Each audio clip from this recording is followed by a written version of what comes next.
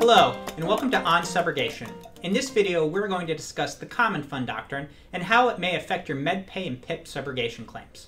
I'm Jason Sullivan of Rathbone Group, and On Subrogation is the video series that focuses on the subrogation issues that are important to you.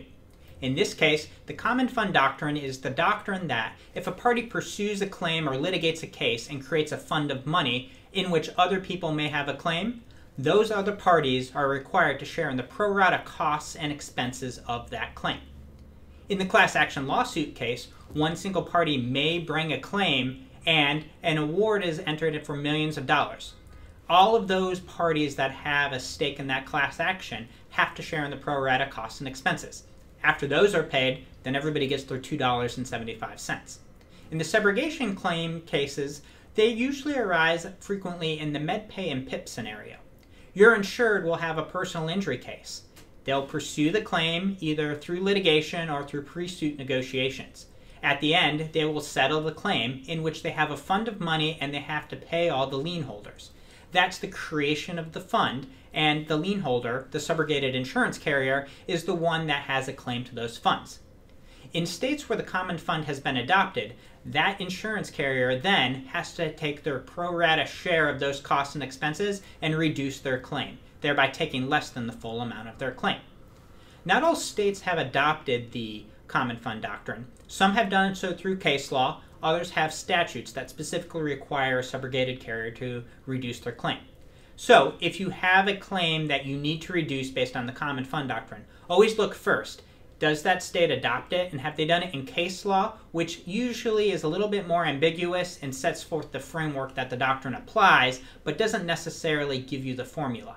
In states that have adopted with a statute, there's frequently a formula that's applied, percentages that are required or not required, and then you can work off of that, and it's fairly formulaic.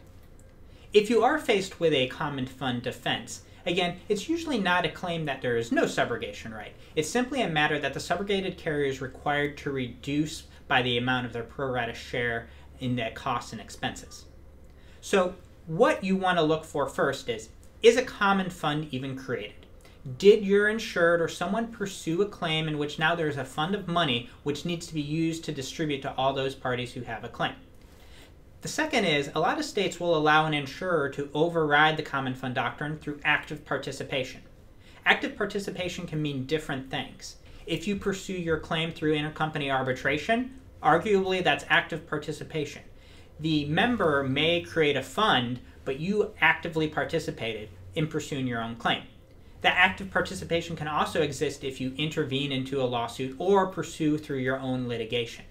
Again, the insurer's taking on the job of pursuing the claim and arguably the cost of pursuing their own claim, and so it wouldn't be fair for them to have to share in the cost of somebody else who's pursuing their own recovery.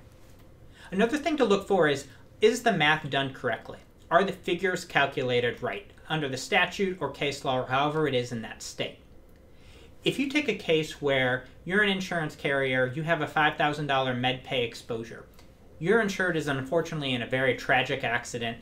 There's extreme medical bills and treatment that's required from the outset. Your $5,000 policy might pay for the emergency room treatment and not even all of that. If your insured goes on to have many more treatments, possibly surgery, other things like that, those expenses that they may incur in pursuing their claim in litigation, such as a surgeon's expert testimony, those expenses don't really relate to your immediate MedPay claim that was paid for emergency room bills. Arguably, it wouldn't be fair for the insurer to have to share in those costs that weren't necessary to proceed with their claim. If you take another example where an accident reconstructionist is necessary, that liability determination is the first obstacle, and whether the insured pursued the claim or the insurer, somebody is going to have to prove liability exists. And so arguably in that case, an accident reconstructionist expense is more likely to be something that an insurer would need to share in. Frequently, there's no defense to the Common Fund Doctrine. As I mentioned, a lot of states have statutes that set this forth. They set forth the percentages that must be reduced, and you simply have to look at the dollar figures involved. What were the total attorney fees? What was the attorney fee percentage? What were the costs incurred? You plug in the numbers, and then you have the amount that you're required to reduce.